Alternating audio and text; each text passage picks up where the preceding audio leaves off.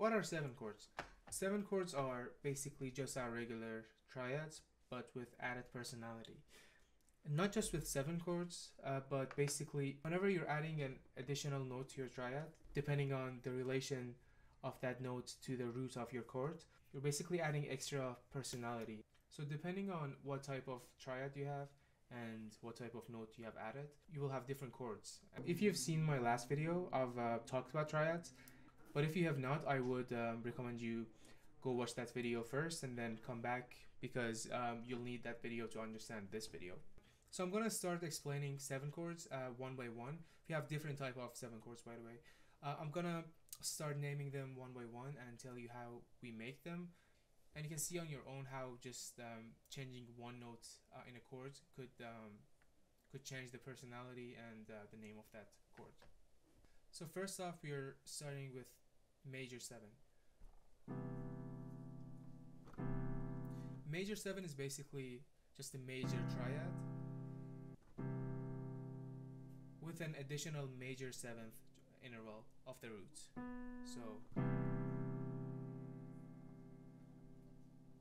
So if I want to tell you the formula, it would be root, major 3rd, perfect 5th, and major 7. And this is how we write down a major 7. Now let's keep the major triad and let's change the 7 chord. Now this time, instead of a major 7, let's play a flat 7. So you can feel that instead of getting the happy vibe, now you're getting some kind of negative-ish vibe. It's not as positive as major 7, but still it's not sad or negative. It's something in between. This chord is called a dominant 7. So this would be a C dominant 7. The formula for dominant 7 is root, major 3rd, perfect 5th, and flat 7. And this is how you write down a dominant 7. Next up is minor 7. So this time we're going to actually change the triad. Now instead of playing a major 3rd, let's play a minor 3rd. So it's gonna sound like something like this. Even though I'm playing a minor triad, but just adding that 7th note, it takes the sadness away. It's definitely not happy, but at least to me, it's not sad at all. And this is how you write down your minor 7. Now let's change the chord even more. Now this time, instead of playing a perfect 5th, let's play a diminished 5th.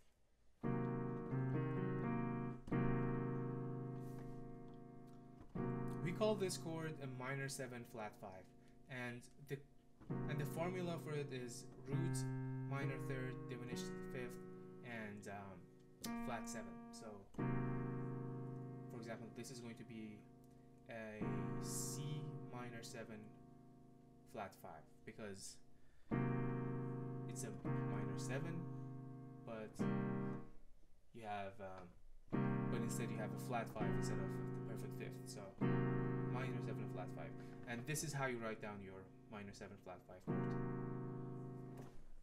So the next two chords that I'm going to talk about, they're not 7 chords, but they're really close to 7 chords, and since we are talking about different type of 7 chords, I would like to mention those two as well. How you would make a major 6th chord is basically by playing a major triad. So for example, a C major, and what you want to do is add a major 6th interval of the root. So this is the major 6th, this is the triad, this is the major 6th chord, and the formula again is root, major 3rd, perfect 5th, and major 6th. And this is how you write down your major 6th chord. Now similar to major 6th, minor 6th is kind of the same. What you want to do is play a minor triad instead of a major one. So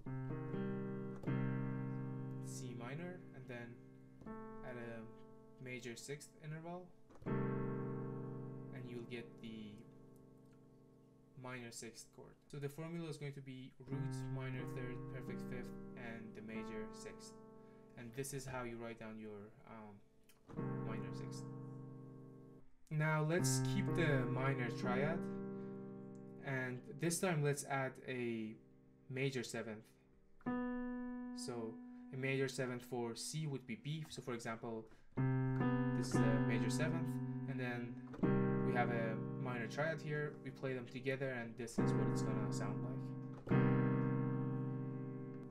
We call this chord a minor major seventh chord. So the reason for the name is you're playing a major seventh interval over a minor triad. So for example, this is a C minor major 7. The formula for this chord is root, minor third, perfect fifth, and major 7. And this is how you write down your minor major 7 chord. So a sus4 triad, this is how it sounds like. It's a root with a perfect fifth, and then instead of playing a third, you play a perfect fourth. Yeah. So imagine you add a flat 7 to this chord. This is how it's gonna sound like, and the formula for it is root, a sus chord, so you could either play the sus2 or the sus4, and then the perfect fifth, and then flat 7. And we call this chord a sus4 7, and this is how you write down your sus4 7th chord. So next in the list we have the augmented sevenths. So what was an augmented chord? The augmented chord is basically just your regular triad, but instead of playing a perfect fifth, what you do is you play a augmented chord. So what you do is you play an augmented fifth.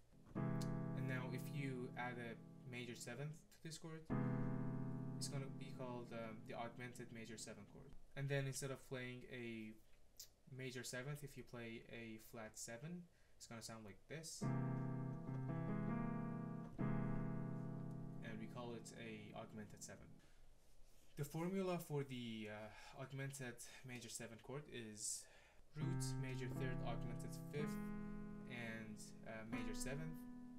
You could also play this chord like this, in which case you need to play a flat 7 instead of a... That was about it. This was the video about the 7 chords. I hope you enjoyed it and hope you learned something new today.